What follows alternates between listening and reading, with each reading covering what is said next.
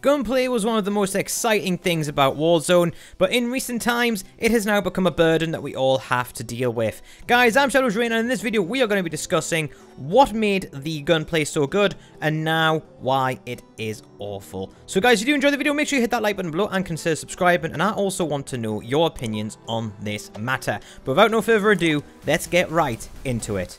Yeah, so let's just start off with what the gunplay used to be. So before we had any Black Ops Cold War weapons in here, spoilers, that's a big reason why it's boring now. We also had weapons which had variety, you know? So long barrels and short barrels and unique properties that you could get from ammo mods. This was how the game was built. The game was built so you could fully customize your weapons, for example, the gunsmith. Whereas with the Cold War guns, the gunsmith feature was quite clearly shoehorned in last minute. But anyways, that's by the by, we'll get that bit later. What I really liked about the gunplay when Warzone first came out is the fact that you could do anything you wanted. So if you wanted to convert an AUG into an assault rifle, you could do that. If you wanted to convert the M4A1 into a sniper rifle or into a submachine gun, you could do that. If you wanted to rock an ultimate grenadier class, rock an underbarrel grenade launchers, a scope, your 60 round mag, you could do that. If you wanted to bomb around with an SMG and then have yourself a little short-range sniper rifle, you could do that. And the game it provided a lot more in terms of playstyle. Obviously, you could run around, you could use, you know, obviously everyone did run Ghost back then too, but you could run smokes, you could run stuns, you could run flashes, well, not so much flashes. You could run restock and snapshot grenades. There was plenty that you could do. And I feel as if this is one of the more beautiful ways the game could have been played, you know? Everyone had a different play style. And there was a time, especially around Season 4, 5 in Warzone, when there was everyone, like Modern Warfare, Season 4, 5, when people were just running around with literally anything and everything. Season 6, I believe it was, the last one, or Season 7 before the integration. That was a really good one too. Everyone was running around with a variety of weapons, and they all had their pros and cons. If you wanted to go high risk, high reward, you could absolutely slap the SOCOMs on and send people back to the gulag with ease. However, if you missed just one of your shots, odds are you were getting sent to the gulag. So there was a fair trade-off between risk and reward, and it was really, really good for balance.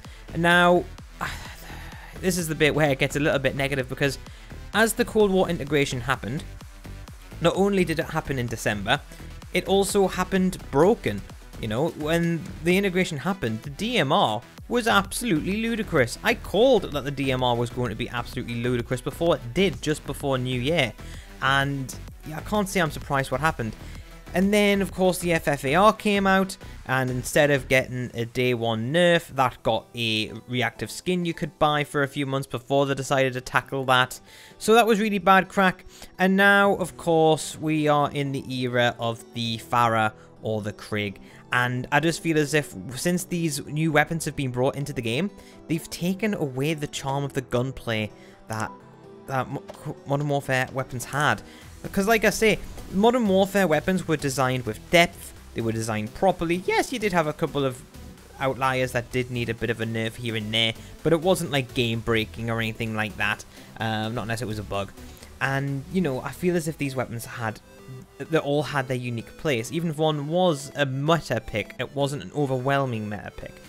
Now, this is kind of where I feel as if Cold War really, I want to say struggles, but not really. Like, it's the gunsmith feature in their weapon creation system it doesn't even feel like a copy and paste. It feels like it's been shoehorned in. It has less depth, it's less fun, and on the whole, everyone just builds the same stuff. You pop your task force barrel, your field agent grip, your agency suppressor, you pop on your sights, and then you pop on that reticle for that sight, and then you usually just pop on an ammo attachment as well. No, like, you could do so much more with Modern Warfare assault rifles, for example, and now it's no fun. Now, this was all fine up until, I would say, about 2 months ago, or 3 months ago. Basically, at the start of Season 3, whenever that was, that's when things started to go really downhill for gunplay.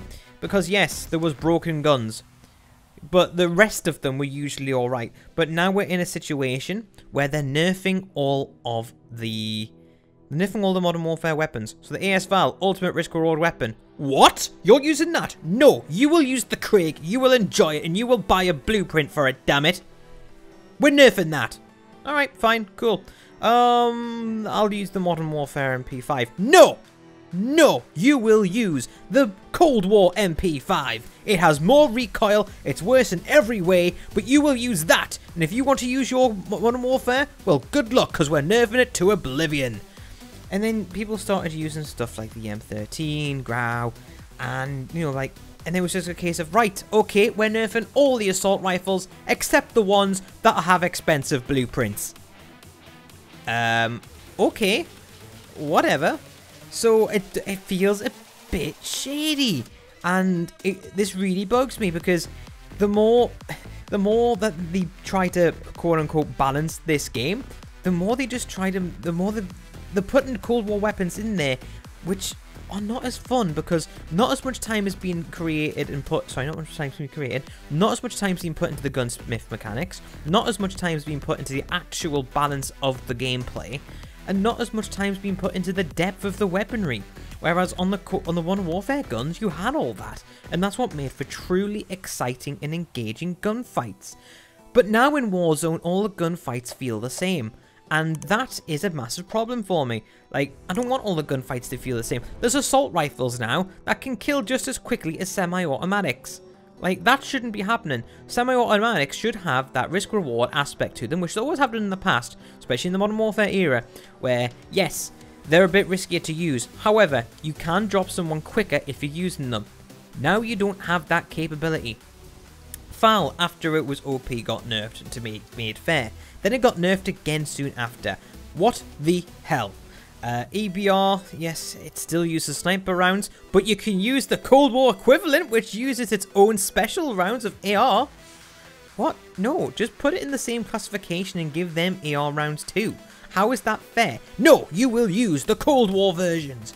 No, the Cold War versions are crap, they have no depth, and they're rubbish. Like, this is the big problem, and Vanguard weaponries are going to be just as bad, because if you look around the grapevine, everyone's saying, like, who's involved in development of that game and out leaking things, they're saying that this game is just as bad, if not worse, than Cold War, and has less time going into it. That's a massive problem. They're also dealing with a massive lawsuit at the minute, which is definitely going to be distracting in the quality of the game. Cold War, sorry, not Cold War, because that's already dead, but Warzone is dying a small death, and I will be bringing out what I'm going to be calling an Ultra Special. So this kind of video classification on the channel just goes down as a special, but an Ultra Special is going to have like really high production value, to the point where it actually costs me money to make it. So not so much for this one, but it's going to have the same level of time. I am going to be talking about the downfall of Warzone and kind of why it's happened. So yeah, guys, hit like and let me know in the comment section below if you want to see that. But what do you guys think? Do you agree with me? Do you disagree with me? What are your thoughts on this situation? Of course, you have Rebirth, which is a much more funner game mode than Warzone. However, it is just to be said that that doesn't make the gunplay any different, as the gunplay is obviously the exact same based on mechanics and guns and stuff like that. So guys, let me know what you think in the comment section below. I do want to hear what you guys think. I'm now recovering from that situation where I created a gun guide video and then they nerfed it on the same day. But yes, I'm enjoying Apex at the minute, and to be fair, when I am playing Warzone with a full squad, I do enjoy it a little bit, but that's because of the company I'm with, not so much the game. So yeah, we'll have a look at that. We'll see if there's other metas I can poke through, because if I bring out my EBR again and that gets nerfed to oblivion, I'm straight up done. But guys, that's me. Hope you take care, hope you enjoy the video, and I'll see you in the next Shadows Reign A1A video. Peace.